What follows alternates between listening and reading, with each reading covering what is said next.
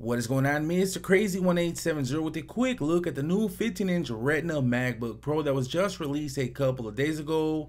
I want to go ahead and apologize for the video quality as I was trying to take some quick videos. So I took a spin at the local Apple store, and let me tell you guys, the Retina display looks amazing. As soon as you look at the display, you will definitely catch the difference. Now I was also browsing through some photos and they look stunning, crisp and clear on the Retina display.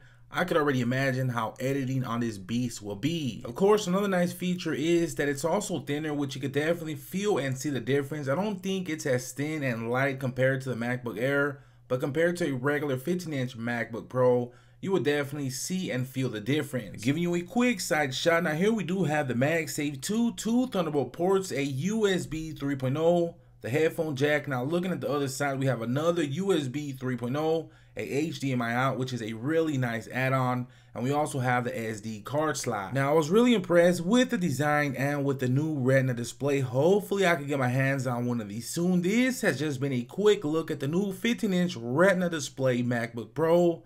Now catch you guys later.